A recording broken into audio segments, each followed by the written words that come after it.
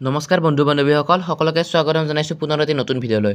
বন্ধুসকল এই ভিডিঅ'টোত আপোনালোকৰ বাবে অতি প্ৰয়োজনীয় কেইটামান প্ৰশ্ন লৈ আহিছো যিসমূহ প্ৰশ্ন অসমৰ যিবিলাক এক্সাম হৈ থাকে সেই মতে আহি থকা দেখা যায় তেন্তে পলম নকৰি বলক আমি ভিডিঅ'টো আৰম্ভ কৰোঁ।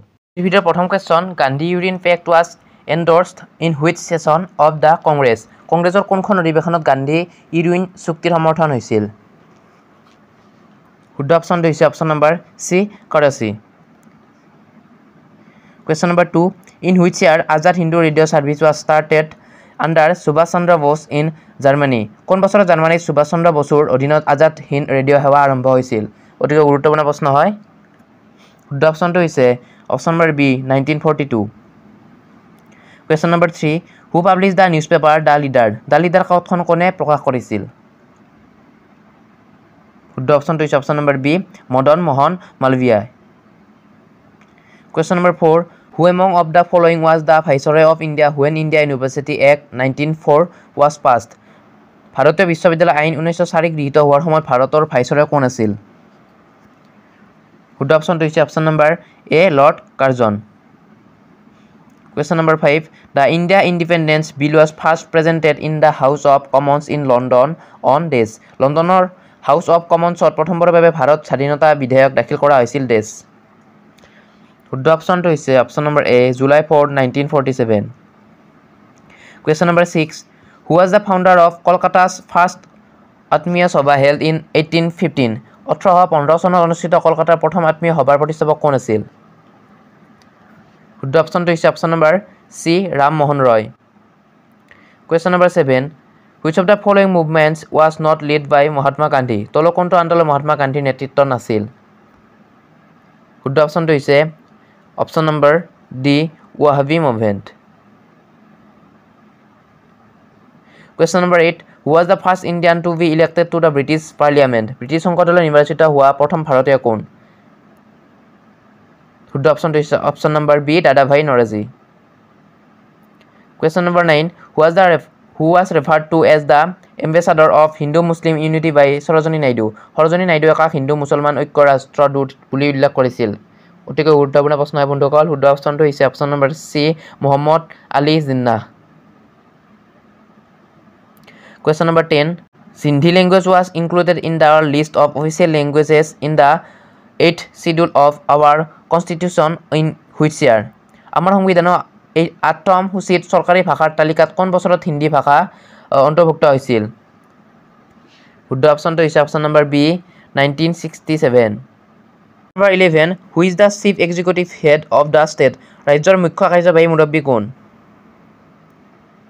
শুদ্ধ অপশ্যনটো হৈছে option number B governor. Question number 12. Which among the following schedules is related to the responsibilities of municipalities? তলৰ কোনটো সূচী পৌৰসভাৰ দায়িত্বৰ সৈতে জড়িত?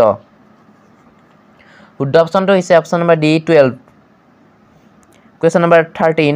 Which constitutional amendment gave right to education to children in India? কোনটো সাংবিধানিক সংশোধনে ভাৰতত শিশুক শিক্ষাৰ অধিকাৰ দিছিল?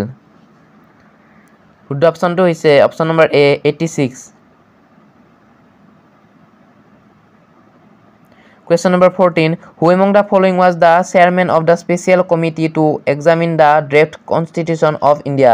ভাৰতৰ সংবিধানৰ খচৰা পৰীক্ষা কৰিবলৈ বিশেষ সমিতিৰ অধ্যক্ষ কোন আছিল? শুদ্ধ অপশ্যনটো হৈছে option number B sir আলাদি Krishnaswami Iyer. Question number 15.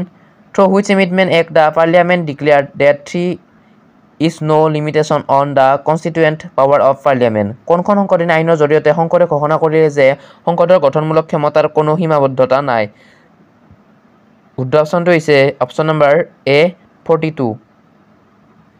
Question number 16.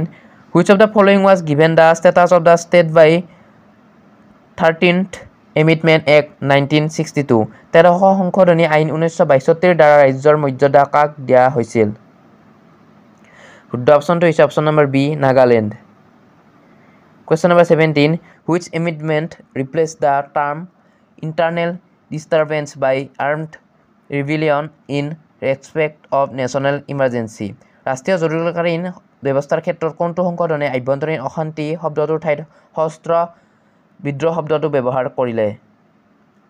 শুদ্ধ অপশ্যনটো হৈছে option number C 44 amendment. Question number 18. Who was appointed as the chairman of 6-member Administrative Reforms Commission in 1966? 1966 চনত 6জনীয়া প্ৰশাসনিক সংস্কাৰ আয়োগৰ অধ্যক্ষ হিচাপে কাক নিযুক্তি দিয়া হৈছিল? শুদ্ধ অপচনটো হৈছে option number D Morarji Desai. Question number 19. Which of the following is not a party to Godavari Water Disputes Tribunal? তলৰ কোনটো গোদাবৰী জল বিবাদ ন্যায়াধিকৰণৰ পক্ষ নহয়? শুদ্ধ অপচনটো হৈছে option number B Madhya Pradesh. Question number 20 আৰু আজিৰ ভিডিঅ'ৰ একেবাৰে last question. The Government of India Act 1935 was based on which of the following reports?